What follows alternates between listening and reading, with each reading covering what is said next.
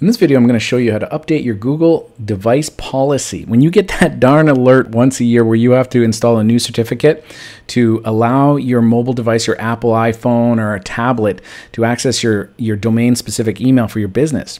Well, it all begins here in Google Admin. And where you want to go for that is you want to go here to the admin area, not into here and manage your account. It'll take you to a totally different area.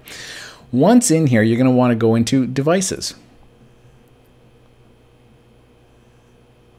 Once in this devices area, if you're used to it, it used to be here in the setup. Now they've created a new area for iOS specific settings where you go to. Let's go in there. Once in here at the top, you click this Apple certificates area, manage certificates.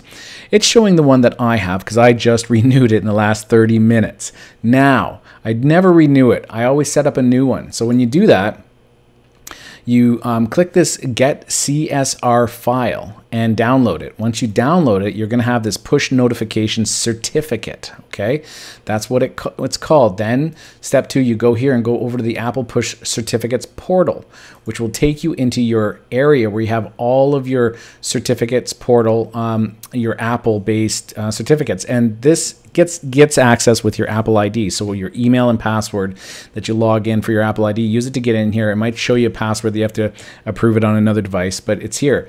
You'll see here as expired, okay? And what you got to do is you got to revoke it, okay? And then it shuts it off into a revoked one.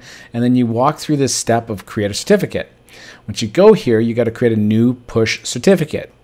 Don't worry about filling this notes out. Just go here and choose the file. Choose the file that Apple gave you, this push notification, CSR, see .csr, certificate signing request. I don't know why they don't call it that, push certificate. It might help you to piece things together a bit. You upload that. Once it's uploaded, you are good, and they'll show you an active one. What you do here now is you go to this download button, you click download. This download will give you this PEM file, okay?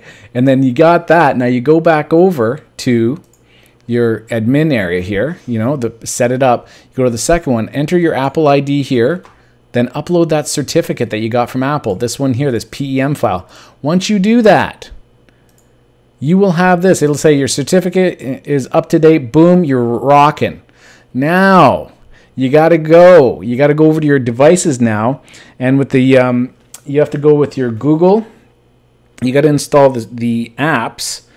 And that it's really important that you install them. It's not the authenticator, it's the Google Device Manager, okay? That's an app that you have to install on both your iPad and your iPhone, and then that will connect when you log in with your email, your Google domain email.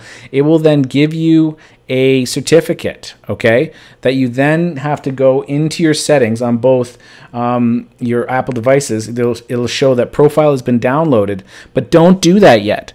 The first main thing that you have to do, and I'm just telling you, I'm walking you through this, and if you need another video, you guys just let me know below and I'll make it, but you need to go into the general settings of your iPad and your iPhone and delete the mobile device management one. Delete the old one, because if you do that, it's going to keep failing with uploading and installing the new profile that you got from the Google Device Manager. You have to delete the old one. Once you do that, then go to the top of the settings where it says profile downloaded and download and install. It'll walk you through installing, and it'll say success, new certificate loaded on your one device. You got to do each of them like this.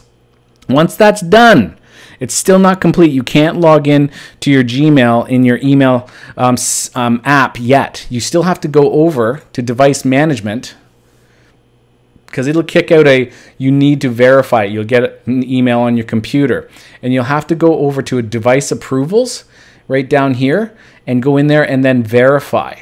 Now, I have a lot of business email set up in there, but essentially you go over to the far right. There's 3 dots like this.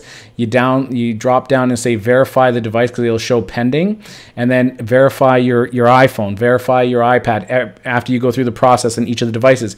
Then you're set. Then you go to your app, your Gmail app, and then log in with your email and password, and it will accept it and load all the past emails. Okay, if you have any questions, leave them in the comments below, and I'll see about making another video where it shows the actual walkthrough on the device as a part 2. Thank you very much, and I hope this is helpful for you.